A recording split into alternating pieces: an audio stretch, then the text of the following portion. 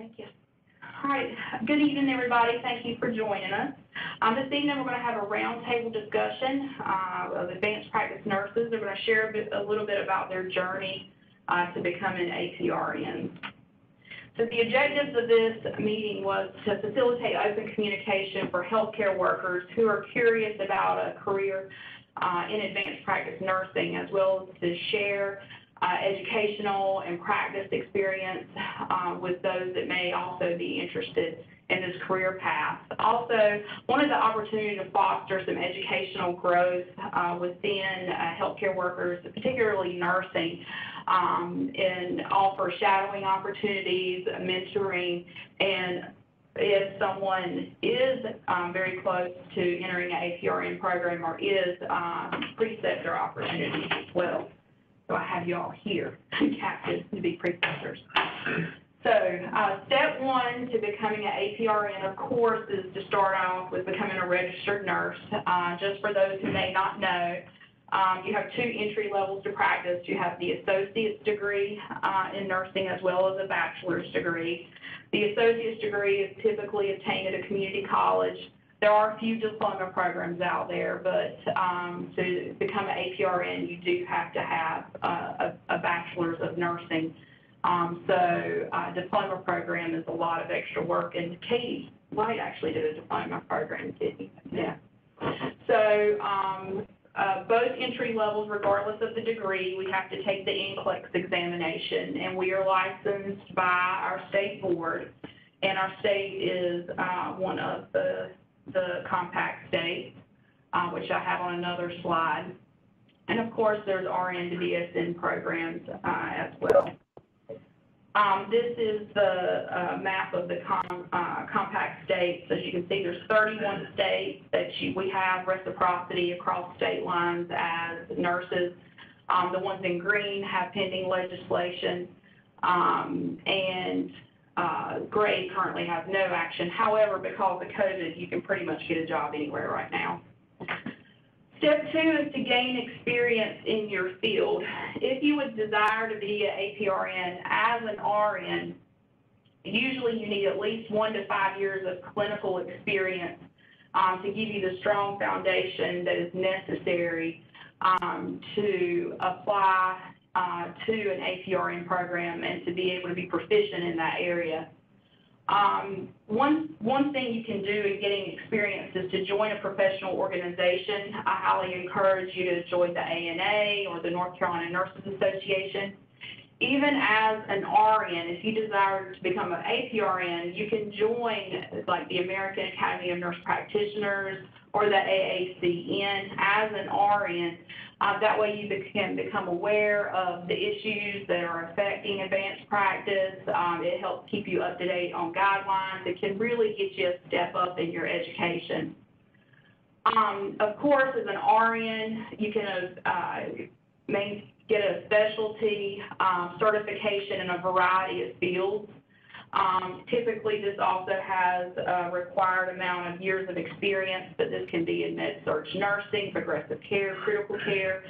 The sky's kind of the limit. There's even a medical cannabis nurse certification, so it's all over what you can get certified in. Also, you can become active in your state nursing committees or regions. This is a way you can stay on top of what's going on with nursing as well as advanced practice nursing. All of these things look great when it comes to applying to graduate school. Every one of these things are helpful to stay on top of your profession, but also in applying for the next step. And so step three is you're now the RN, you have a BSN, and I will, there's a caveat here, I would recommend going into a program that does give you a BSN. The ADN to MSN program, I've heard you may not actually receive a BSN. That really boxes you in when you don't have a bachelor's degree to just a nursing field. So I highly encourage a program that does it in increments so you at least have the BSN, you have the MSN, and you have the actual degree.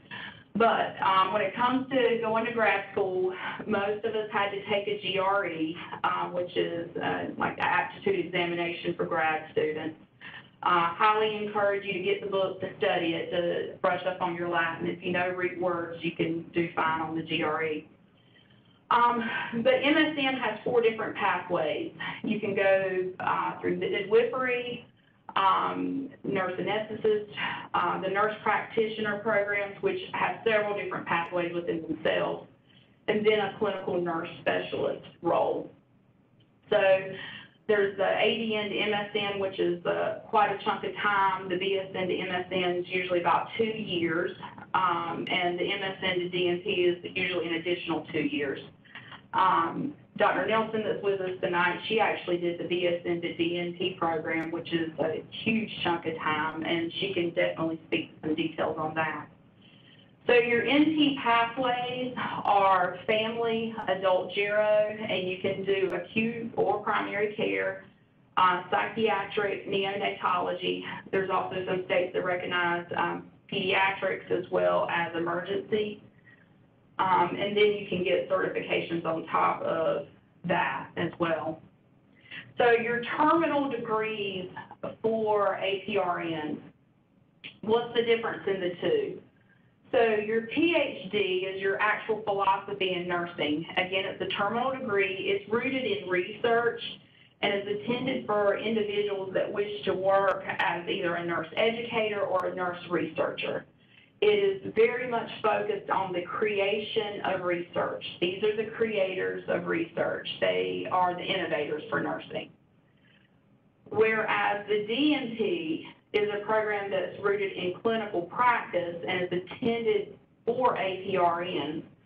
It is focused heavily on clinical practice. You kind of pick a pathway and go with it.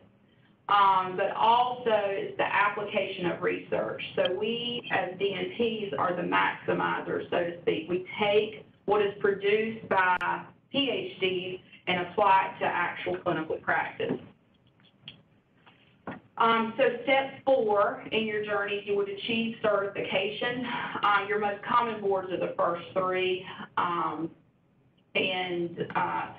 Once you are certified, it will communicate with your Board of Nursing.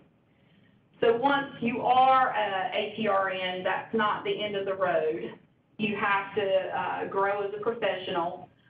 Consider future specialization and certification. We have a couple of specialties here tonight. We have oncology as well as cardiology that's here. The professional organizations can actually do additional certification. Examples are like critical care or heart failure.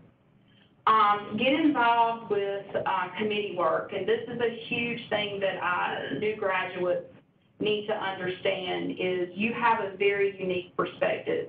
You are bilingual. You speak nursing and you speak provider. You are a great liaison between the two worlds, especially on committees that are doing heavy work or root cause analysis. You have a perspective that medicine may not have, and also that nursing doesn't have. And your opinion is important and your perspective is quite important. So please get involved with committee work and do not be intimidated by this. Additionally, get involved with your organization. Also continue to work on a regional, state, or national level with nursing within the nursing community. I'm going to emphasize again medical staff opportunities. If you're associated with an organization that has medical staff, you are part of medical staff as an NP or a CRNA or a nurse midwife. You are now part of medical staff, and your perspective is a little different. I know 10, 12 years ago, me sitting in a medical staff meeting, I stuck out like a sore thumb. I felt awkward. I wasn't amongst my people, so to speak. However, with visibility has become normalcy, and if I'm not at a medical staff meeting, then we're missed. Don't let that be an intimidating thing. Also volunteer for your community. And if you do get a terminal degree, it is your obligation to your profession to be a preceptor. Share the knowledge that's been shared with you. So think about, is this right for me? I know, especially as nursing students that are listening to this feels so far down the road. But would being an APRN career path be the right thing for me? So think about it in 4 different ways. Are you up for the intellectual challenge? It's very intense education. It is combined in a short amount of time, and you will read until you're sick of reading. Are you up for that? Also, this is a continuing career-long education, and I don't mean this as just CNEs, but you're going to have to stay on top of the newest policies. You have to stay on top of the newest guidelines and constantly refresh your memory about things that you learned in school but you don't do every day. And every once in a while, you're going to come across something that you've never even heard of before. You up to reading about this. Also, how much do you value autonomy? If you're currently at the bedside as a nurse and the thought of doing anything autonomously seems completely overwhelming, then that might not be the direction you would want to go in. You have to value autonomy. And of course, autonomy is also set in your practice environment. If you do primary care, you're going to be more autonomous than somebody that works with a specialty group. And also regions do affect the autonomy, especially of nurse practitioners. I know you CRNAs are a little bit different, and the midwives are a little different as well. Also, before proceeding, think about, is there ample opportunity for what I want to do? Is there market availability? What I mean by this is, let's say you have a background in pediatrics and you would love to be a pediatric clinical nurse specialist. That's what you've always wanted to do. Well, if you live in a rural area 100 miles away from the closest children's hospital, that's probably not going to be ideal for you. Unless you're willing to relocate. Also, there is issues in urban areas with market saturation. It becomes extremely competitive when you have universities that are turning out numerous F&Ps in an area that's desirable to live. So you may have market saturation in your certain area. Of course, in the South, rural areas where you can do primary care, you got a job. And also, is there going to be a return on my investment? The cost of education has to be factored into going back to school. And it's not just tuition. The hidden costs are what costs the most for education. It is the transportation. It is the child care. It is the new tablet you need for clinical. It is that new app that you bought that has all the latest, greatest guidelines on it. That nickel and dime stuff is what eats you up in school, and often you don't budget for that. So just an example about the autonomy part of it, NP practice, again, CRNAs work in a whole different world and scope. But this is the latest map that shows the green states have full practice. In other words, you graduate, you take your board, you're licensed by the state, and you're an autonomous provider. You can work independently, you can open up shop as your own clinic, and you're good to go. The states in yellow have a reduced practice, meaning there's a small amount of their practice that's still attached to medicine. Whether it's you have to work, you have to be supervised for 5 years and then you're on your own. But it is a reduced practice in those states. North Carolina belongs in the red states. That is the most restrictive practice. You cannot practice as an NP in the state without having a collaborating physician. We are regulated by a joint subcommittee that includes the Board of Medicine and the Board of Nursing that regulates our practice. So, return on your investment. So, this information comes from, I can move it out of the way for the people in here, but this comes from the American Academy of Nurse Practitioners. Every couple of years, they publish this massive survey that they take of salaries. As you can see, the money makers are the CRNAs, and that is the salary range, and you're going to see how it varies by region. But then we're all going to leave here and become CRNA. And then at the bottom, of course, is your clinical nurse specialist.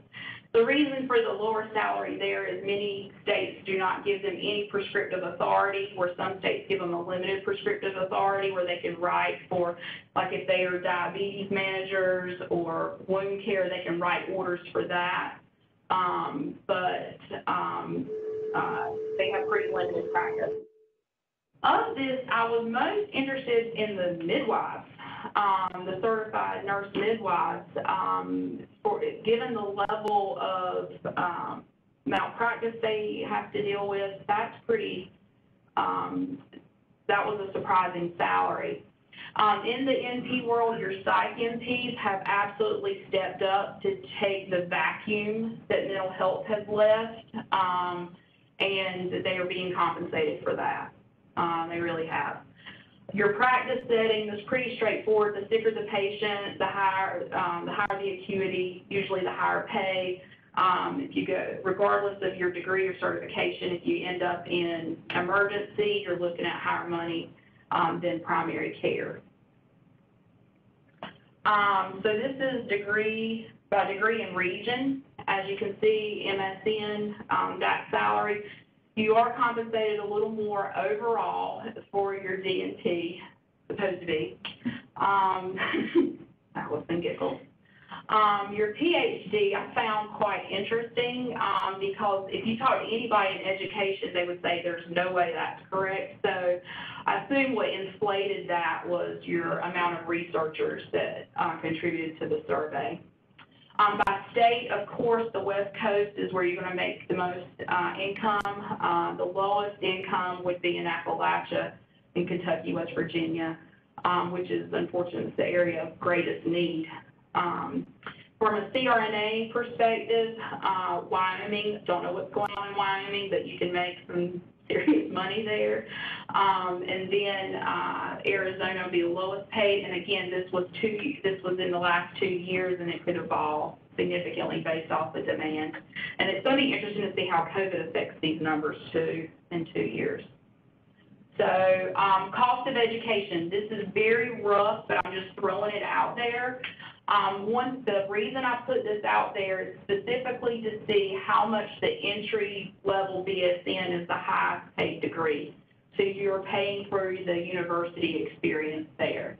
Whereas if you do it in steps, ADN, and work your way up from there, it looks more cost effective overall.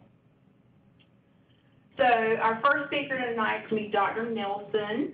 I'm going to tell a little bit about herself, and we're going to go from there.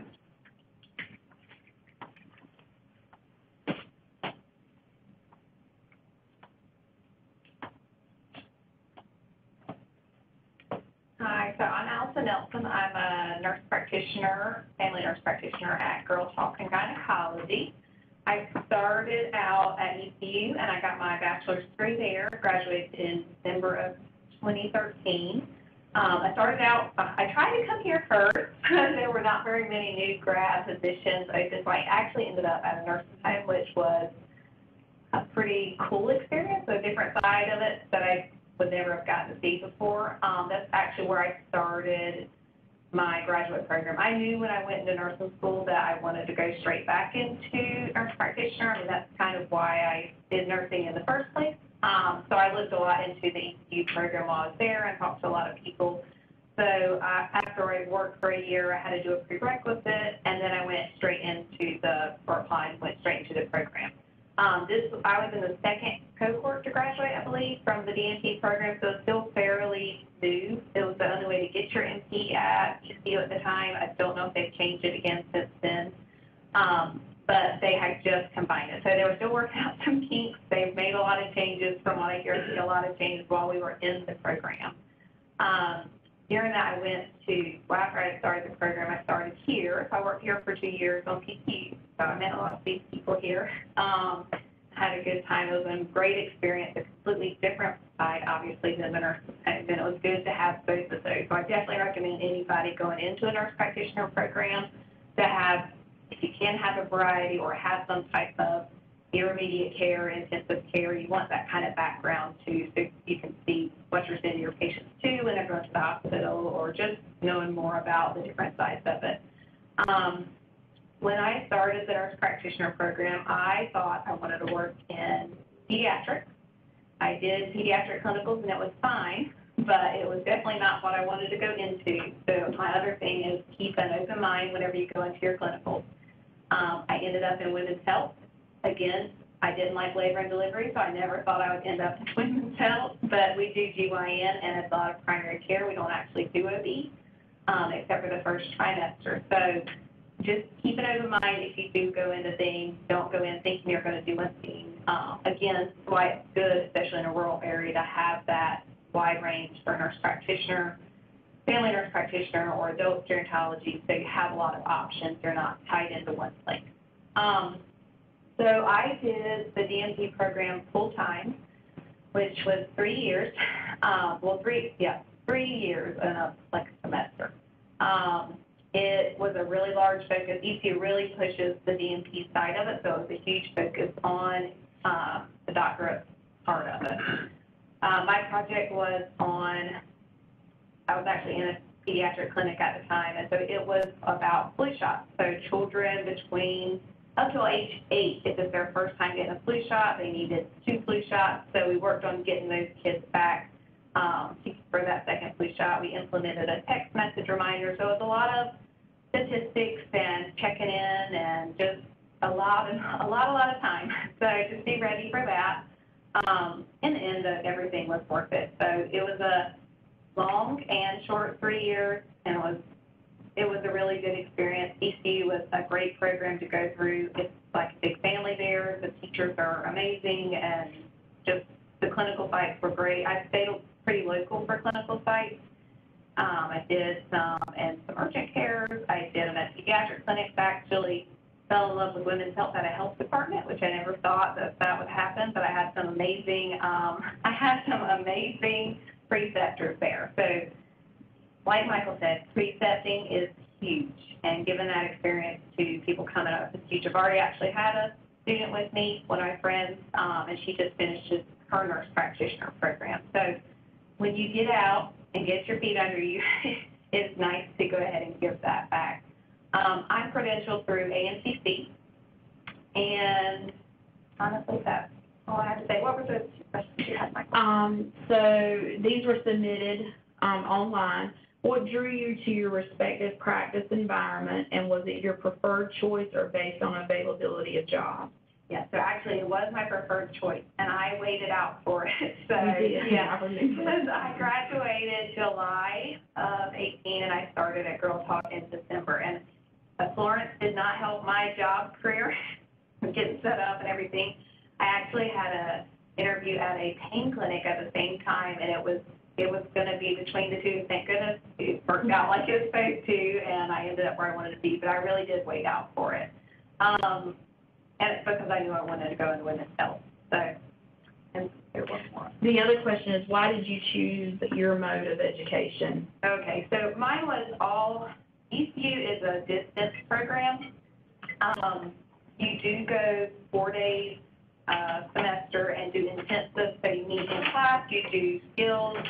We actually had, for your health assessment, you go to the school, they have real people who are trained to teach you how to do health assessments, including male and female assessments.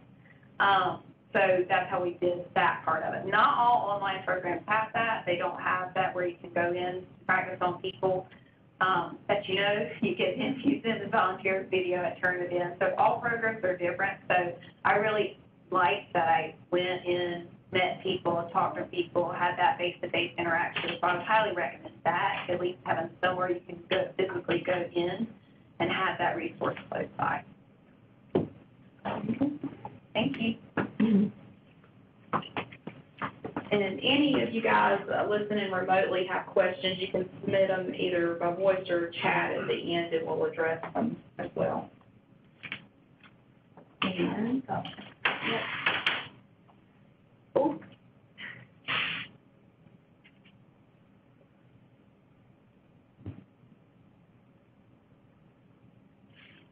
Let's see, where went my Zoom?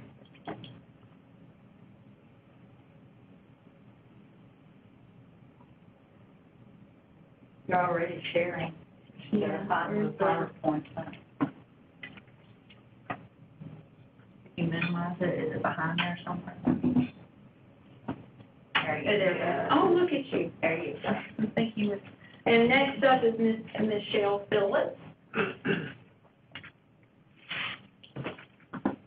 Hey, everybody, I am Michelle Phillips. I have been a nurse practitioner for almost 2 years now. I started out my education at East Carolina and got my BS in there. Loved it, had a great experience there. I really loved being a nurse, and so I loved every nursing job I had. They were all really different, but as you can see from the PowerPoint, I wanted to try a little bit of everything. I knew the whole time I wanted to be a nurse practitioner, but I kept finding nursing jobs that I really loved, and I didn't want to leave. So even, I did PCICU. I thought that was my favorite. My next job, I was a clinical care manager for a home health company. That was really interesting. But that was cool because I could teach those folks how to take care of my patients the way they were not. So that was cool. And then I worked at Girl Talk as a nurse for a while, where Allison is now. Then I actually did private duty nursing for a year. I liked that so much, I kept doing it after I graduated school for a little while. When I finally went back to school, I chose UNC Wilmington's MSN program. It was really important to me to have somewhere to go. Again, I didn't want to leave my job, so I did a program. It was full-time, but I also worked full-time. If you think you want to do that, good luck. It's really hard. You'll probably lose some weight. But anyway, it ends eventually. I would say, though, seriously, if you are doing a full-time online program, you need to dedicate, I'd say, at least minimum 20 hours a week, planning to do your schoolwork, your studying, your reading. It's a lot. If you're working 40 hours a week, 20 hours a week studying, you have to sleep sometimes. So really consider that when you're choosing your program. UNC Wilmington was a good fit for me because I was living in Moorhead at the time, so it was drivable. First, each semester we went a little less, and we went on campus for intensive.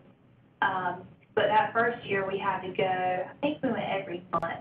And I really appreciated that because it is very overwhelming at the beginning. So if you're somebody that chooses a program that's all online and you're not going to the site, I would recommend reaching out to folks in your program that you can talk to because it's hard to go through by yourself if you don't have some colleagues to really lean on there.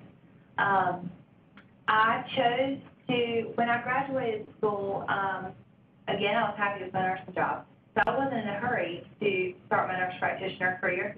I was happy. So I waited until the right thing came along. I've been a nurse in women's health for a while, and I really enjoyed it. But in my clinical for nurse practitioner school, I really enjoyed taking care of men.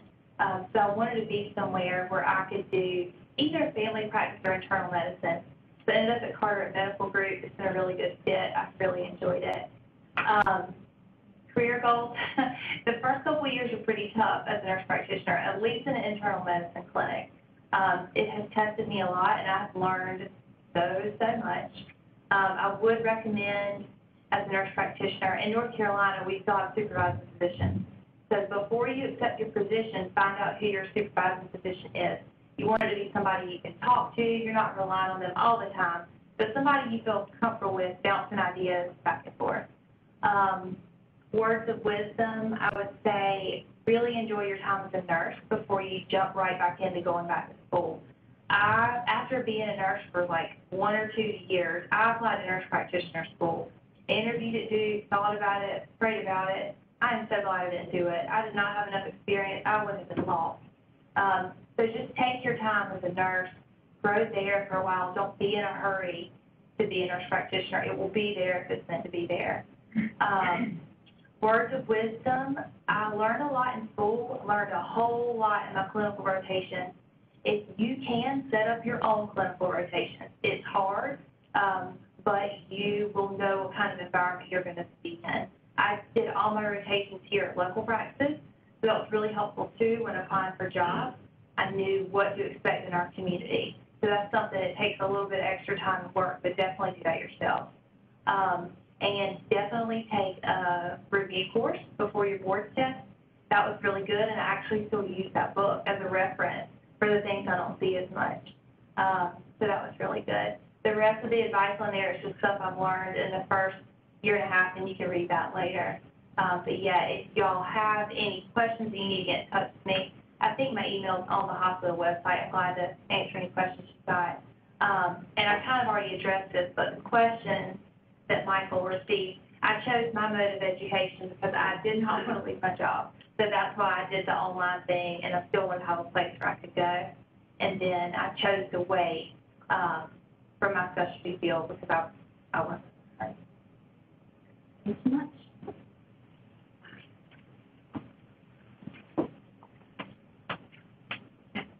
Next up, we have Katie White. Hey everyone, my name's Katie White. So I started out my nursing education in a diploma program, which there aren't very many of those anymore. Now I think they're mostly associate degree. I did my bachelor's online, and it was like a half-time program because I had to work full-time while doing it. And then as far as nursing goes, my first job was inpatient hematology oncology, which was probably one of the best experiences. Patients were super sick, our ratios were high, we had 8 patients to 1 nurse, but I got a lot of really good experience with chronic conditions, and then all of our patients were acutely ill and getting chemo and stuff. I did some travel nursing out in California after that, did med-surg, tele, ortho, and then I actually worked on the AIDS unit at San Francisco General, which was another really good experience. And then ended up here, and most of the time I was on PCU, left again to go to California, and then came back again. So eventually, after moving cross country and back a couple of times, I decided to finally go back to school for my NP. I knew I always wanted to be a nurse practitioner, but I just kept finding reasons to keep putting it off, and then moving a few times and changing areas of work.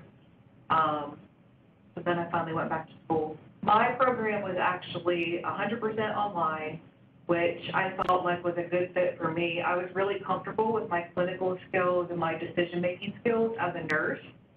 So I felt like that contributed a lot to my education. I liked the fact that I could choose my own clinical site, so I did all of my clinical sites locally.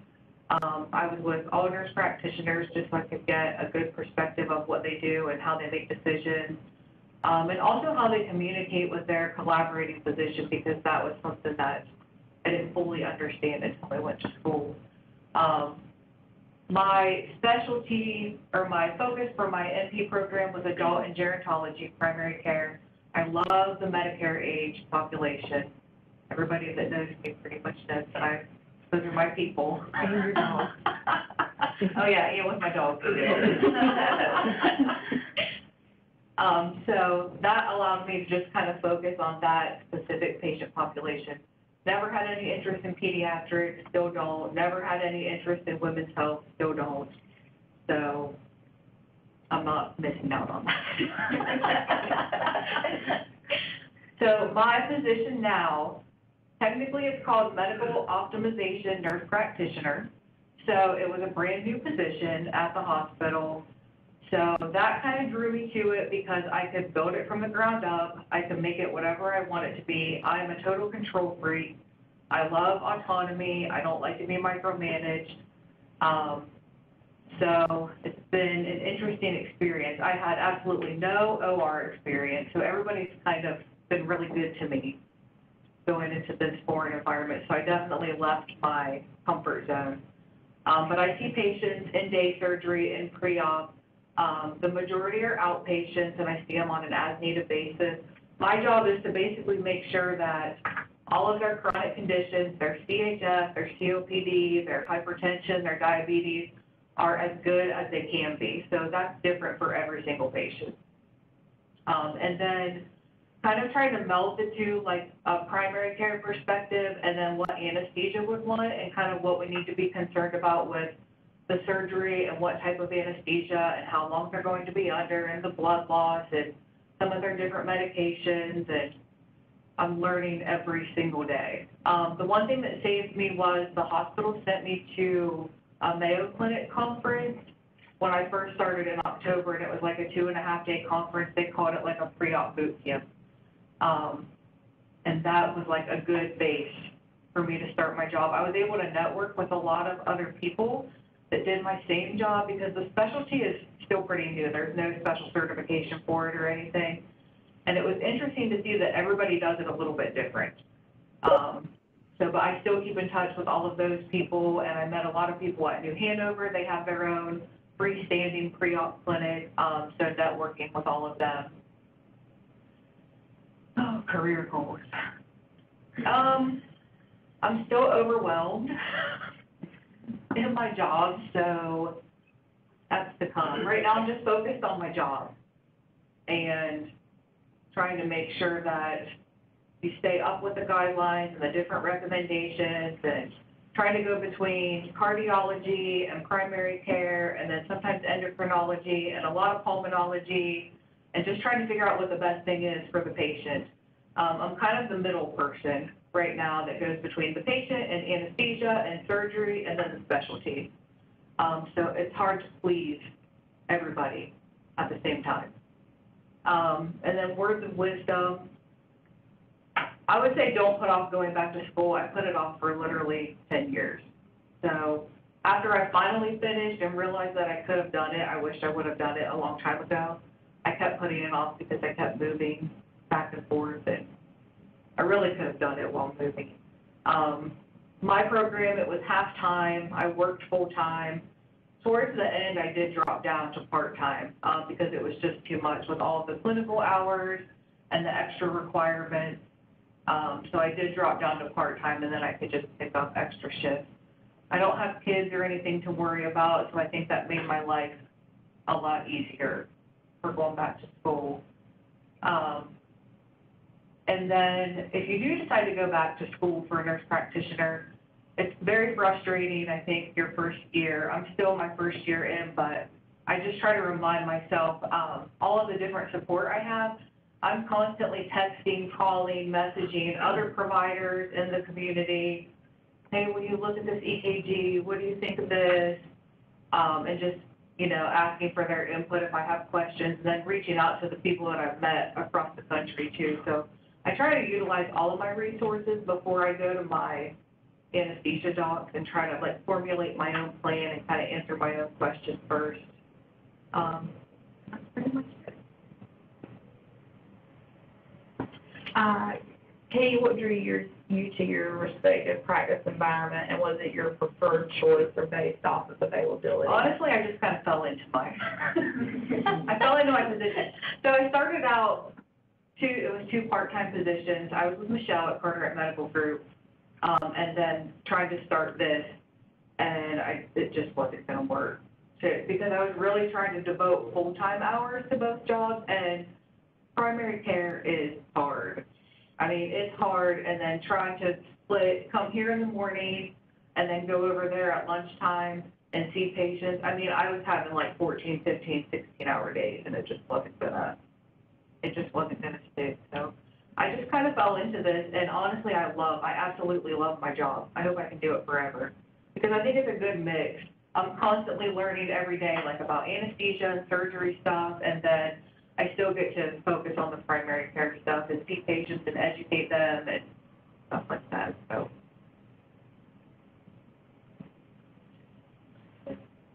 thank you.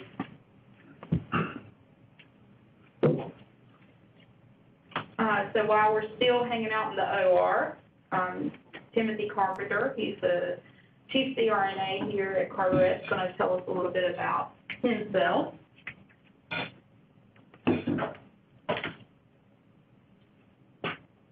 All right, my name is Tim Carpenter. I'm the chief CRNA here at Carteret Healthcare. Had kind of a long, torturous journey to get to this point in my career. After high school, I had no idea what I wanted to do, so I actually took a year off from school and worked 2 jobs, one of which was an industrial labor at a construction site, which really motivated me to go back to school. So I began my education at Pamlico Community College over in Bayboro. I went there to get my associates before transferring to East Carolina to finish, get my BSN there in 1998.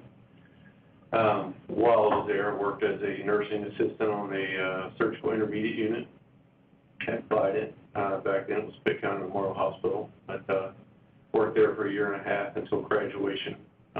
Upon graduation, I worked as a nurse on the surgical intermediate unit for about a year and a half before I transitioned to the ICU, which back then was kind of the normal progression to going to anesthesia school. Was not many people started, at least at that level 1 center there in the ICU right out of school. So I went to there thinking that I would transition to anesthesia school within a few years. It turned into 10 years almost. I nearly applied to East Carolina's inaugural class. I went toward the facility with Dr. McAuliffe, and my 2 oldest children were a little small at the time, and so I kind of backed out and put it off, waiting for the perfect time.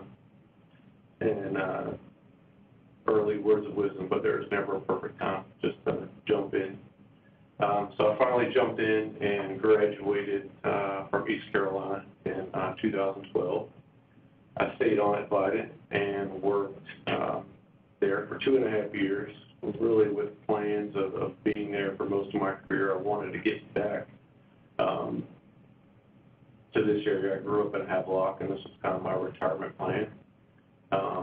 But kind of on a whim, a job position came open here at Carteret Healthcare, and I made the move. I've been here almost 6 years now. Education-wise, to get here, anesthesia program's a little different from every other advanced practice nursing degree in that there is no online option at all. You are on campus. It's a little intimidating jumping in. I know at East Carolina, we started in January, and the first class we took pharmacology with med students as well as physiology. The pharmacology class that we started in January was actually the second pharmacology class that the med students had taken, so we had missed half of what they had already learned and jumped in and were expected to hit the ground running. East Carolina is an excellent anesthesia program. They take 12 students a year. I think for 2 years they ballooned up to 14 students a year, and they back down to 12. You'd have to have at least 1 year of critical care practice as a nurse prior to being admitted to any anesthesia school. And it has to be adult critical care. Most anesthesia schools will not count pediatric. They will not count flight nursing as well, or ER nursing. It's got to be adult critical care. Upon graduation, we have to take our board certification through NBCRNA, the National Board for Certifying Registered Nurse Anesthetists. And then continuing education-wise, we have to, there's an 8-year cycle, technically split up into 2 4-year cycles. So we have to do 100 CEUs in the first 4-year block. Second year block, we now have to take an exam on top of 4 core modules, really like 4 core remediation classes, the physiology, pharmacology, and then a couple of core modules that are specific to anesthesia. Initially, when they brought that up, we were going to have to, if we failed the exam, they talked about maybe making us stop practice, but that has been backtracked to, if you don't do well, I think there is some remediation, but you do not lose your ability to practice if you don't do well. They maybe make you retake some modules to focus on the areas that you maybe were deficient in. There's really no other additional certifications for CRNAs. And although the bulk of our practice is in a hospital setting, there are multiple areas, including office-based practice, GI clinic practice. I personally chose hospital practice at this point just because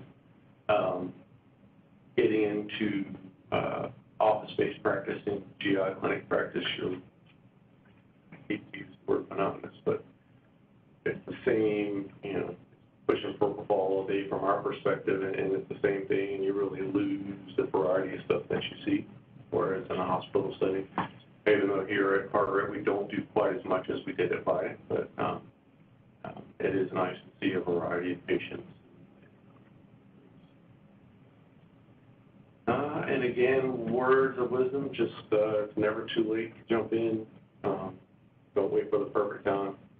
Feel like you want to do it. Go for it. And you answer those questions. Thank you much. Next is Melanie Patterson. Are you on, Melanie?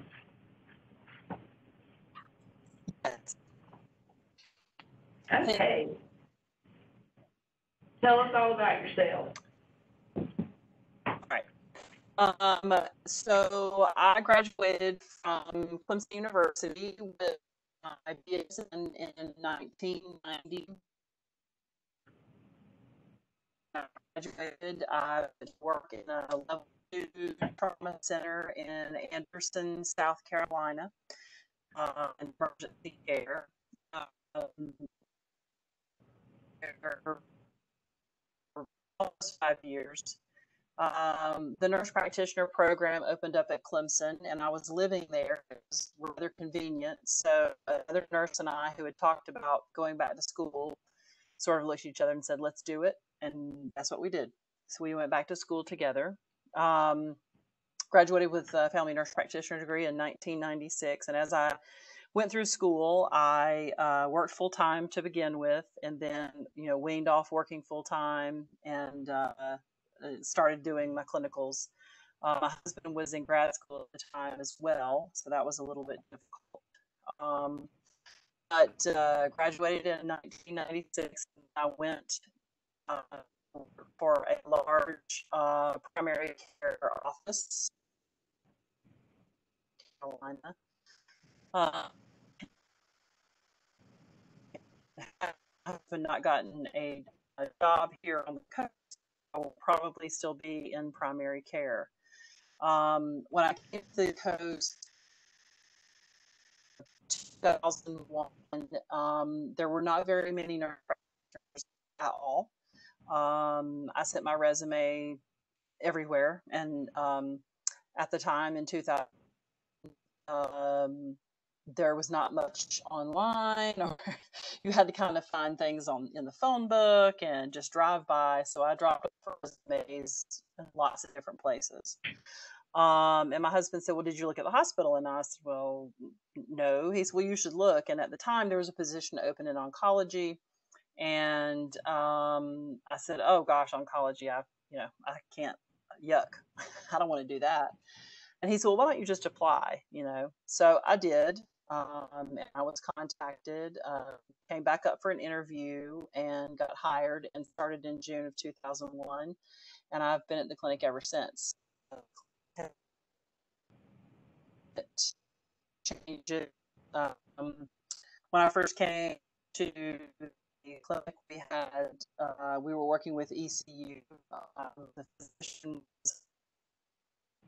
did not work out well, and so they hired Dr. Loins back in 2018. The physician leaving, and Dr. Loins, I basically ran the clinic by myself for about 6 weeks. I did have backup through ECU, through Darla Lyles and Dr. Charlie Canup, who are fantastic. They would come down once a week and see new patients, and otherwise I had the clinic by myself. And then Dr. Loins came, and everything since then has just grown. We've grown and grown and grown. We now have not only Dr. Loins, of course, but we have Dr. Cuervo and our other nurse practitioner, Mark Schuler. It is an absolutely fantastic place to work. Everyone works together. We stay very busy.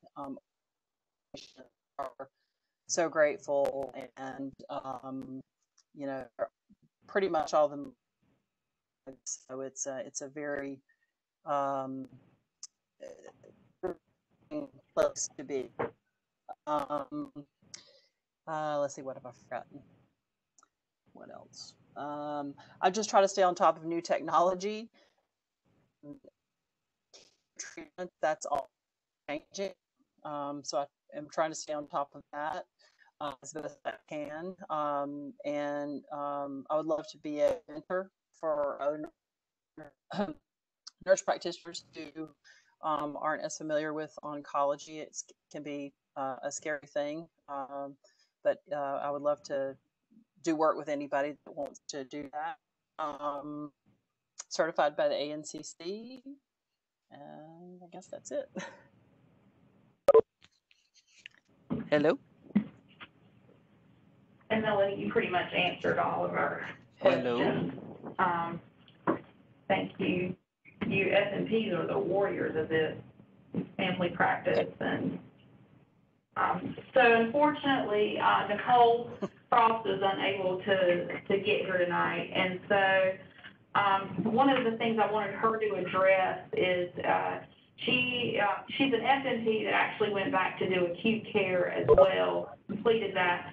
She was initially in a PhD program, but has transitioned to DNP, and I wanted her to address some of her reasons behind that because she has a background as an educator, but you know, people who are attracted to researchers, very specific people. So I wanted her to be able to address that. So if you have any specific questions related to that, Nicole's highly approachable, and please, she said, feel free to contact her or email her. So next we're going to have Ms. Regina Newton come speak.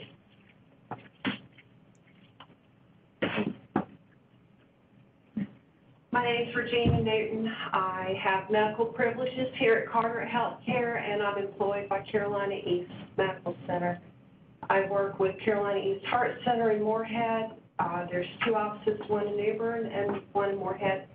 4 cardiologists rotate through the hospital on a weekly basis, and I collaborate with them on a daily basis. We also have 2 interventional cardiologists that work here as well. I did not intend to become a nurse. I started out, and I have a degree in commercial design with graphic arts. Life happens, things change, and all of a sudden I'm thrown to, what am I going to do now? I'm going to be a single mom with a small child. So I prayed about it, talked with a girlfriend, except Carter Community College tabloid at the time, or their tab. And I looked at recreational therapists. I thought, well, that sounds like fun. And then I looked at respiratory therapy, did not like sputum, and then nursing was a very good option as well. And I actually had a great telephone conversation with Taylor Hyman, who was the director of the program at the time, and encouraged me to go into the LPN program.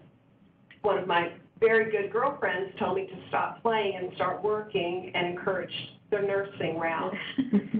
So I chose to go to Craven Community College because at the time they had the associate's degree in nursing, and that afforded me the opportunity to graduate and become licensed as a registered nurse, which is what I did, and graduated in 2003.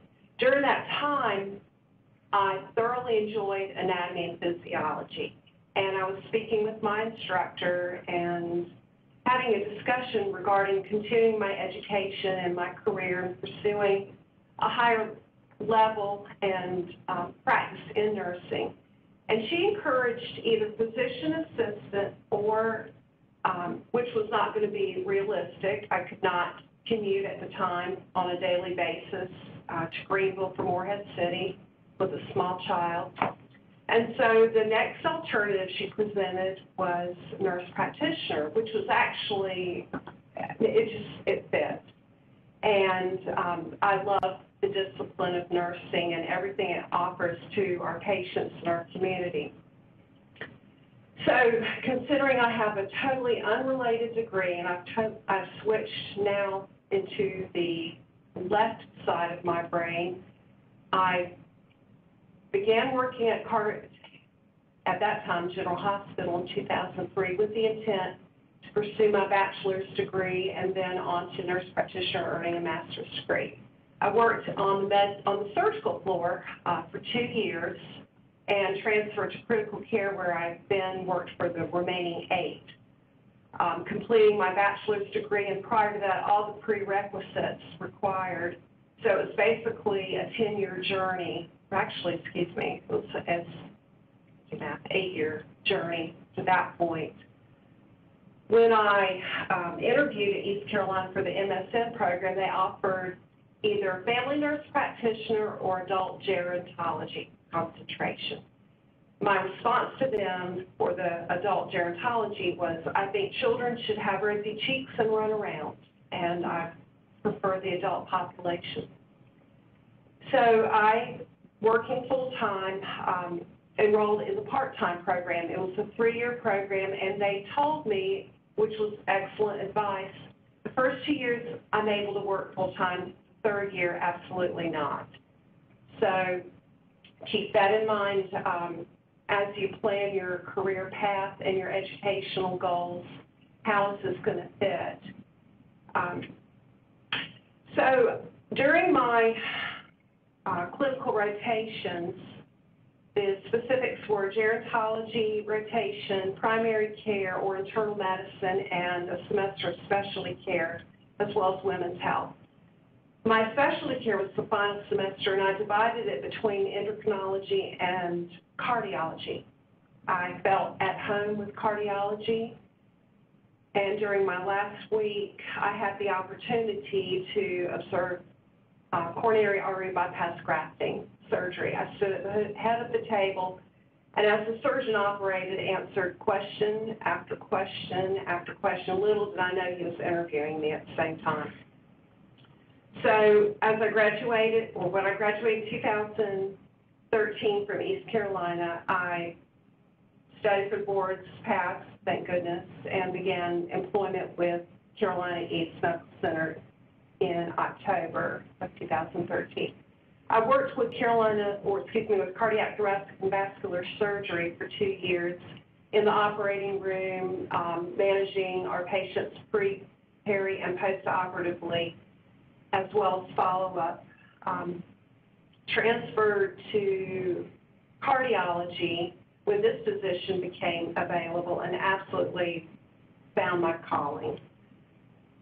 I am certified by the American Academy of Nurse Practitioners. My specialty, practice environment, cardiology. I have always worked in an acute care setting, and that's where I anticipate I will complete my career, is remaining in acute care. But who knows, things change. I'm still in the planning phase for my career goals, I think, because I'm so tired of everything that's going back to school. It's hard for me to even think about that at this point. However, what I would like to see is the development of a heart failure clinic in this county. It is prevalent. It has the rehospitalizations, the cost, the burden on the healthcare system is exorbitant, and I feel like from a nursing perspective, blending the medical discipline, psychosociology, addressing everything that nursing brings to the table from a holistic approach, that we could help prevent so many hospitalizations, ensure quality of life for these patients who suffer from this chronic illness. The words of wisdom I have are never, ever lose sight that first and foremost, we are nurses, and that is our professional gift to our community, to our patients, our colleagues as well. Never stop learning, even though I'm in that holding phase. Focus on long-term goals. I had a lot of obstacles in my career path, but I kept focused, and day by day, hour by hour, semester by semester, I achieved them, and just stay focused. And also give permission to be kind to yourself. Take time for yourself. It's a long journey. It's stressful, strenuous, having good family support, but giving permission to take that 20-minute walk or go outside and get away from the computer if you're an online student or even just doing an assignment. It just helps balance his life and keeps you grounded and minimizes the stress. Online was the educational path I chose, and actually that was basically chosen for me just with my life situation. So it worked well. With the MSN program, as Allison said, I attended East Carolina. Pre-semester, we would go for a day workshop and then on campus for our physical assessment class. Great opportunities. We were exposed to EKGs, steroid injections, and physical exam had live patients or models for patients. And so it was a good hands-on experience as well. You answered those questions. Okay. Thank you.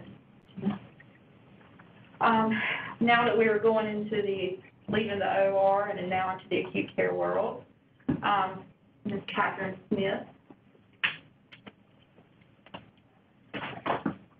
Hey guys, I'm Catherine Smith. Some of you may know me as Catherine Long. That's a whole story in itself. But anyway, and I apologize. I have my work phone because the ER is blowing up. So anyway, I am a native from Morehead City. Moved away for about 8 years to figure out who I was and what do I wanted to do. I started out wanting to be a physician. I wanted to be a trauma surgeon. And little did I know what that actually meant. Grey's Anatomy was a big thing when I was graduating high school. Dean Marson lived across the street from me. I talked his ear off about surgery.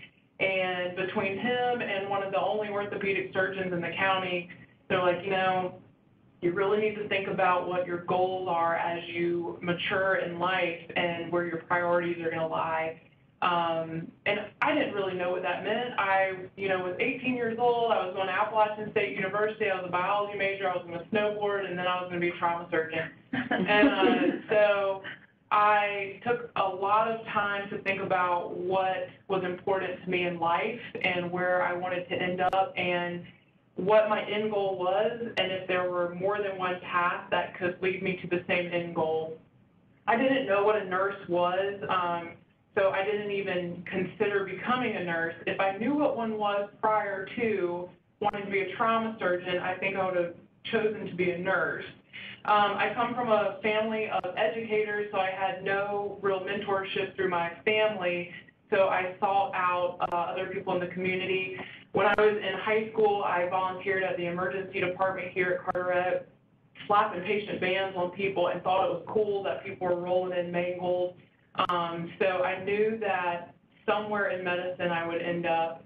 At App State, biology, I loved it. I loved science.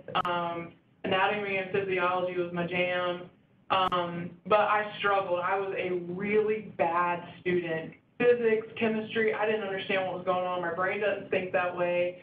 So I was like, wow, I can't do this. Medicine's not for me. I'm going to go into psychology. And so I sat in a psychology class and fell in love more with human beings, but was bored to tears because the work wasn't challenging enough.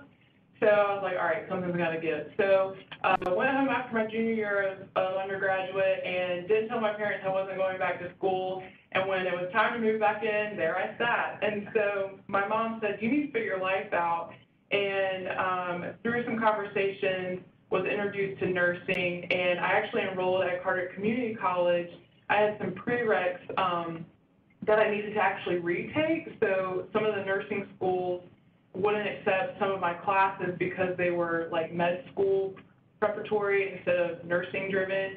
So I spent a year at CCC, which was nice because I also worked as a CNA at a local skilled nursing facility. So I got some hands-on experience with patients and absolutely loved it. I loved being there with people. I liked being their legs when they couldn't walk, and their brain when they couldn't think, and their voice when they couldn't speak.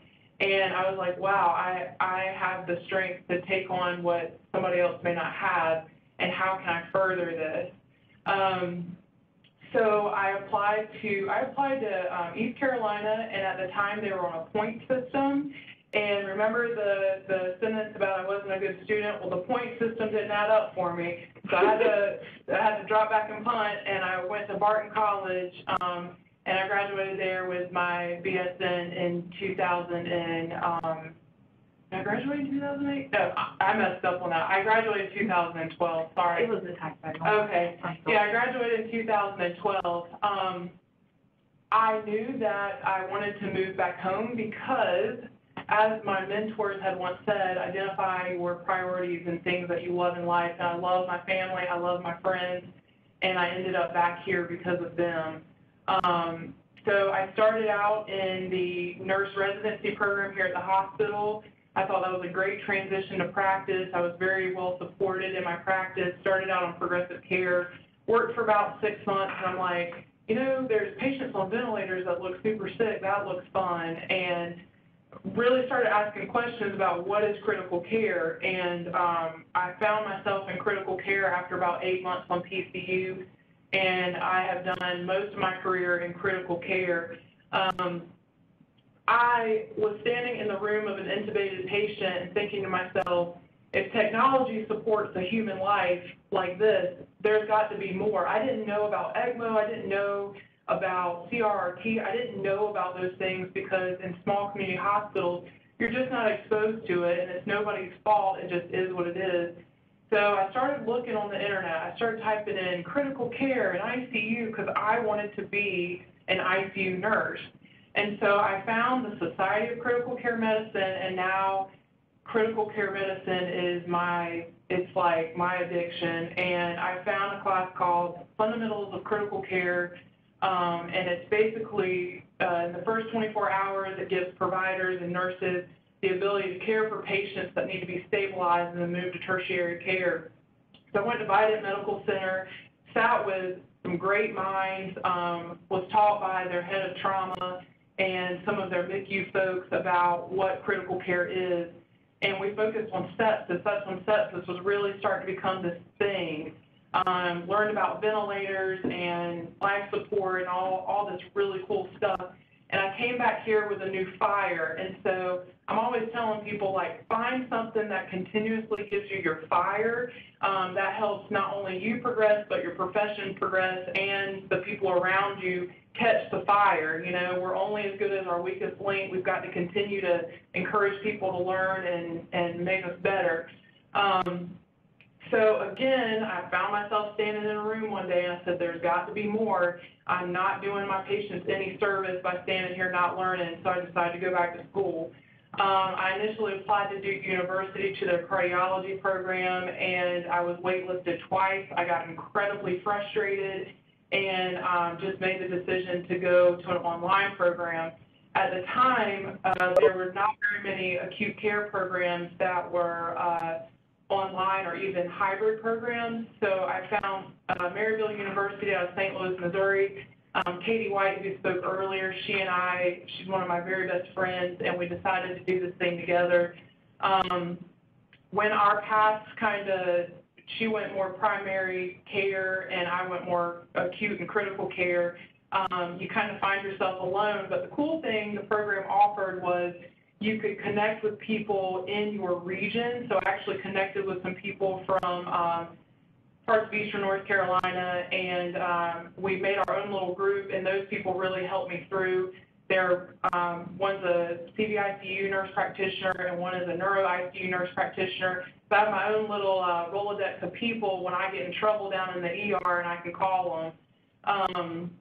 So it was really a cool experience. I did set up my rotations, and in the back of my head, I knew that I wanted intensive care medicine. However, I was incredibly fortunate enough to meet one of my best friends and now mentor, Michael Kennedy, who allowed me the opportunity to fall in love with hospitalist medicine. My eyes were opened. It's kind of like the diamond in the rough. You know, they're not really especially, I guess, but it's a really cool part of medicine. I'm kind of like a squirrel. I'm like, ooh, ooh, ooh. So there's something new every single day. I'm completely challenged. I'm not challenged. Hold on a second, that was wrong.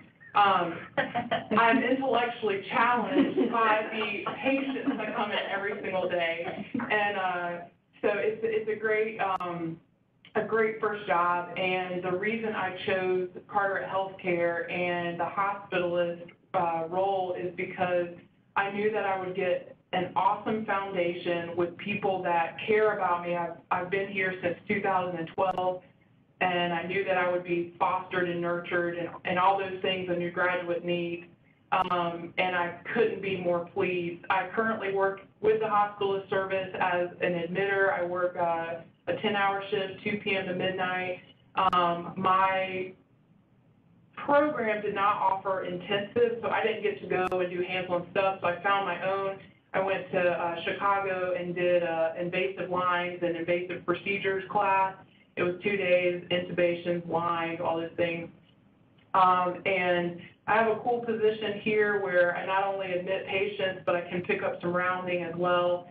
And then I do a lot of the invasive procedures for the hospitalist service, being like central lines and arterial lines and that sort of thing.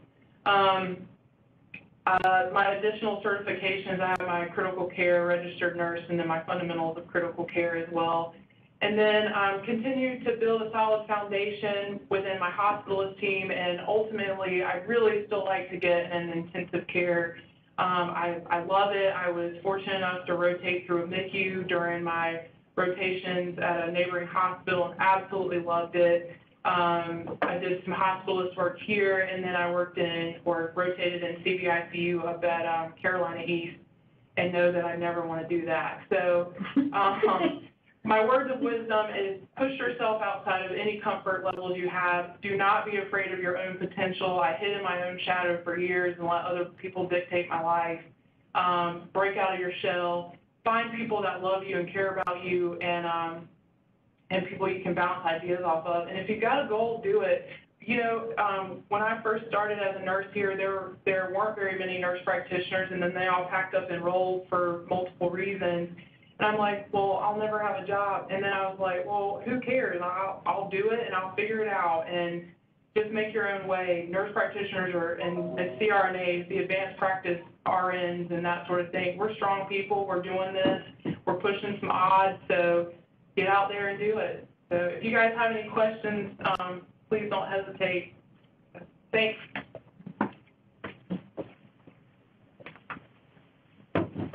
Okay, well, after that, this is going to be pretty anticlimactic. Not nearly as passionate. Thank you, Catherine. All right, so I'm Michael Kennedy. So my entry level to nursing was an ADN program. I went to Lenore Community College, graduated in 2002. I was a baby nurse.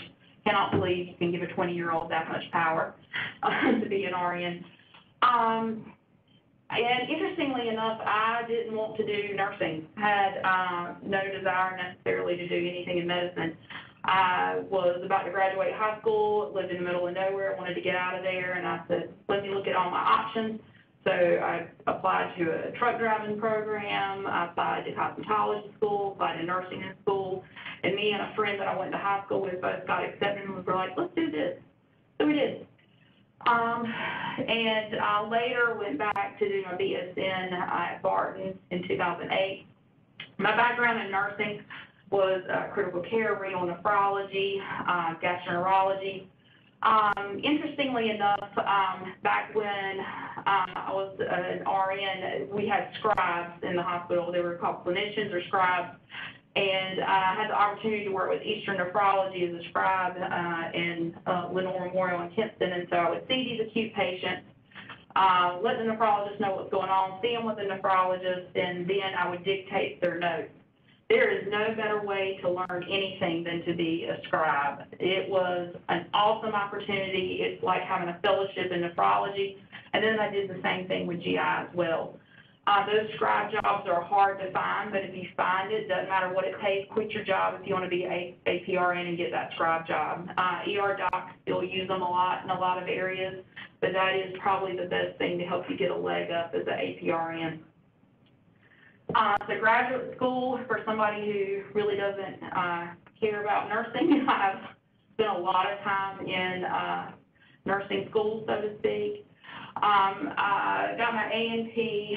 At the time, I went to ECU as an adult nurse practitioner was the program that was offered at the time. I know it's now adult GERO. And it was a hybrid course. At that point in time, we had to spend a certain amount of hours on campus, a certain amount of hours at distance.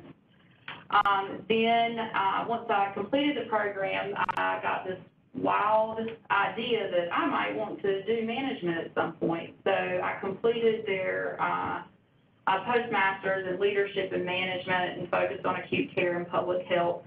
A semester in, I realized I never want to be anyone's boss, and I never want to be responsible for anybody's budget. However, I pointed that out because there is no education that is useless. Even though I've never had a job with that used that degree, I'm able to sit in committee meetings and I can follow the verbiage. I can sit in on finance meetings and be able to read a capital budget plan. So it gives me some working knowledge of cost and how things operate, and have great respect for anybody in administration because I can't do it. The only thing that keeps me together is hairspray half the time. So because I immediately after I graduated with my adult MP, I stayed in acute care. So I did inpatient GI, and then went to work with a hospital of service down in Onslow, and worked there for 8 years. While I was doing hospitalist work, I realized that S&Ps and A&Ps were going to get pushed out of this world eventually, and I don't know how to do anything else but work in a hospital. So I completed an adult GERO acute care program at Duke University. Because I went back later, this was distance-based, but we had to go to campus a certain amount of days out of each semester. That was a really good experience, and they pretty much put you through critical care rotations the entire time. Like I rotated through ICUs, trauma, realized I never ever want to do that. CICU, never want to do that either, and CICU and NICU and so forth. So, of course, wanted to complete my DNP. I did that through ECU. I focused on acute care. I did my project on evidence-based risk stratification of adults who present with chest pain in rural communities. That's a lot of work to say. I spent 3 years talking about nothing but chest pain, day and night. I completed that program while I simultaneously completed the adult GERO program at Duke, so I have no sympathy for anybody else's full-time management. And I worked full-time as a hospitalist while I did it. I had 4 days off the year 2015, so. And then later completed a nursing education degree from ECU, certified by the AEMP and the AACC. Practice environment, currently employed with the hospital service here at Carteret and per diem at Vidant. Additional certifications are in critical care, medical cardiology, as well as heart failure. Please obtain certifications in things you use every day. As Regina pointed out, you will do heart failure all day, every day, if that's what you do, if you work with a hospital of service. Cardiology is a huge part of your day, and even if you don't enjoy cardiology, you need to know as much as you can about it. So career goals, I want to stay in acute care. It's all I know. I really don't want to do anything else. I like teaching clinically and seek out every opportunity I can. I take med students. I take acute care NP students. I would love to be part of acute care NP residency program. The one that we did have in the state has been put on hold for a while. That would be amazing, especially in a rural community. And words of wisdom that I have, I use this all the time. It's a quote by Randy Posh, who wrote the last lecture. And if you want to continue in healthcare, please read that book. It's amazing. It's a man who wrote a book about living the whole time he was dying. And it's experience is what you get when you didn't get what you wanted. Everything that I tried that didn't work out was an experience that I've been able to use for something else. as a nurse practitioner or any APRN, I want you to know your worth. If you make it to a program and work with a preceptor, please let them know, ask them for the opportunity to see their billing, to get familiar with RVUs. As a nurse, you're used to being a cost to an organization, but as an APRN, you're a revenue generator. And so your relationship with the organization that you work with changes significantly. And sometimes as an APRN, you're not used to that role. You've always been a nurse, and which is somewhat, for lack of a better word, is a subservient role. You don't think of yourself as having the same worth as other providers. But know that you're now the revenue generator. Nurse practitioners always pay for their salary, so to speak. Also, another thing is go to all the interviews. Even if you don't think you want to do it, go to the interviews. The experience is phenomenal. You'll see how other organizations treat people, and you don't know what you may or may not like until you interview for it. So go to all of the interviews. One last thing I'm going to leave us with tonight. I tell each student that I have, this is my saying, good outcomes are the result of experience, and experience is the result of unexpected outcomes. It's a play on a Mark Twain quote that says, good judgment is the result of experience, and experience is the result of bad judgment. Now, no one wants to ever tell a student that. We don't want bad judgment. However, learn from those that are around you. If you're seriously considering being an APRN, listen to the mentors in your life, have a conversation with an APRN that does something you may think you would want to do, and learn from their experiences. I have so much stuff that was instilled to me from my preceptors and instructors, and I hope each student that I ever have, I've touched their lives as well with some of the mistakes that I've made and some of the absolutes that I've taught them. And do we have any questions from those that have dialed in?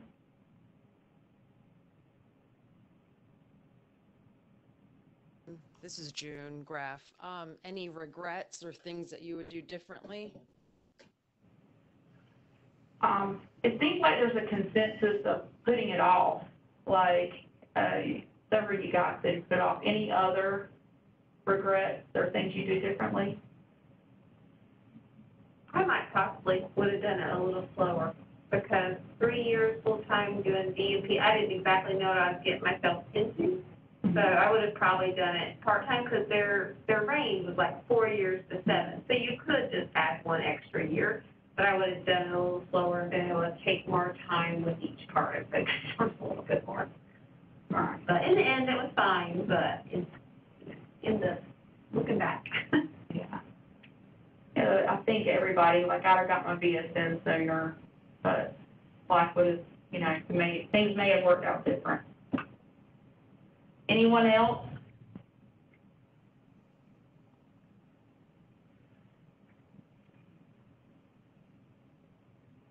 If not, thank everybody who dialed in tonight to listen, and for those of you that listen to this on the recording, if you want, you can reach out to each of us if you have specific questions.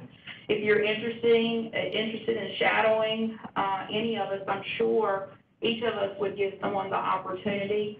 I know I want to go shadow Melanie. I want to see what Melanie does all day. But also, you're welcome if you to are come looking anytime. at an APRN program soon, know that I think everyone. I need a success story from there. I need to see. You need to be over there when you ring the bell. I think everyone that spoke tonight would be willing to be a preceptor if someone is looking at an APRN program. We're all here to be supportive, because we've all done it, and we all did it a different way. And so start now, leaning on others. All right. Thank you, everybody who participated, the panel. Thank you. Hi, Allison. Hi, James. Thank you. Bye.